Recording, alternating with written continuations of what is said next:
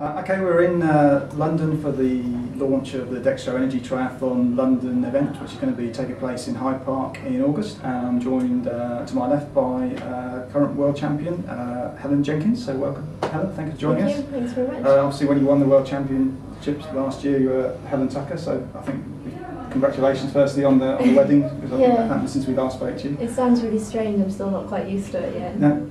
But all went well with the wedding, and it was really good fun. We had about 30 of us out for the wedding, and we just had a really nice holiday as well. It was good fun, a nice break after the Olympics. Yeah, and you had obviously a great season last year. Probably at the beginning of the year, probably couldn't have expected what was going to be happening, because you were on buses, I believe, going around Argentina and all sorts of places just to get on the start list of races, and ended up world champion and making the Olympic team, so a bit of a transformation. It's a bit unbelievable. I mean, at the start of the year, I didn't have any ranking points. I had to go to South America to some points races to even get a start for the World Cups. Yeah. Then I had to, the British girls were all racing it out between ourselves to get onto the start line for Madrid, and then I came second in Madrid, qualified for the Olympics, and then didn't expect Worlds at all. So it's just a fantastic year. Yeah, and Worlds, I believe you weren't even going to be racing the Worlds until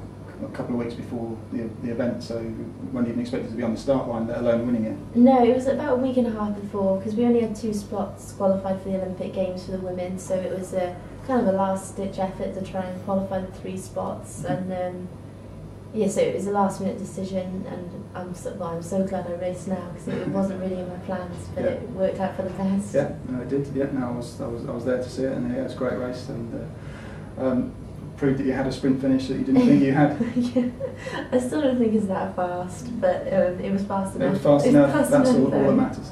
Okay, so on to 2009. We're here for the launch of the Dextro Energy Series. You raced the first race in Korea a couple of weeks ago. Yeah. Can you tell us about that and how that went and how that fits into the rest of your season?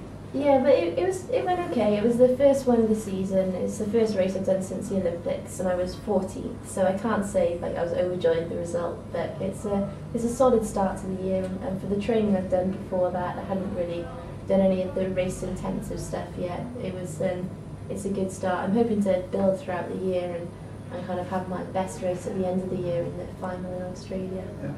And on that pathway, I guess the race in London is always going to be important.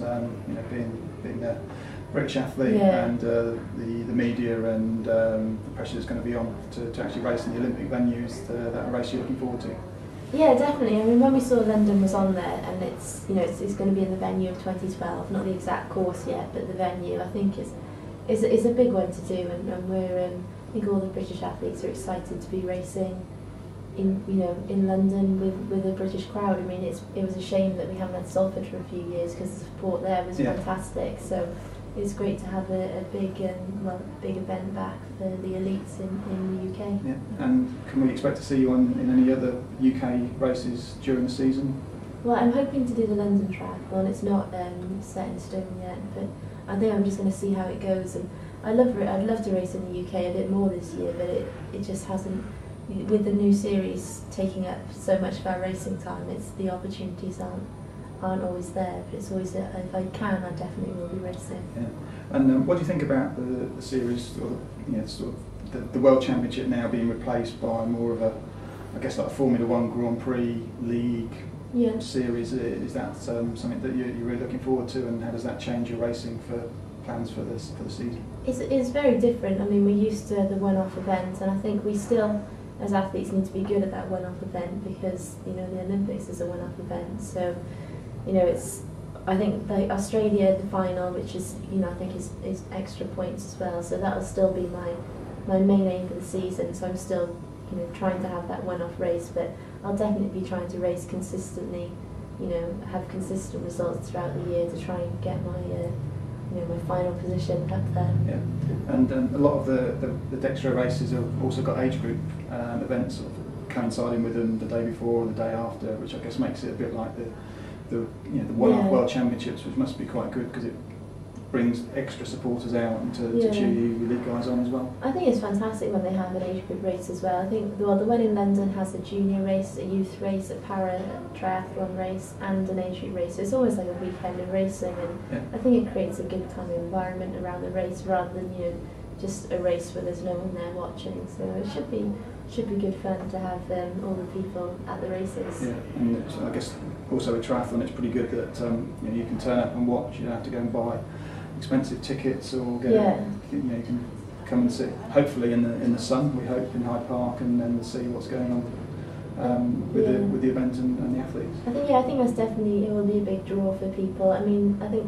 they had a race in Hyde Park a couple of years ago, part of the Chorus series, and I think just people were walking around the park and came across the triathlon, like what's going on, and ended up watching. So I think you'll have a bit of that, but I think hopefully the race will be well advertised and we'll have quite a few people there watching. Mm-hmm.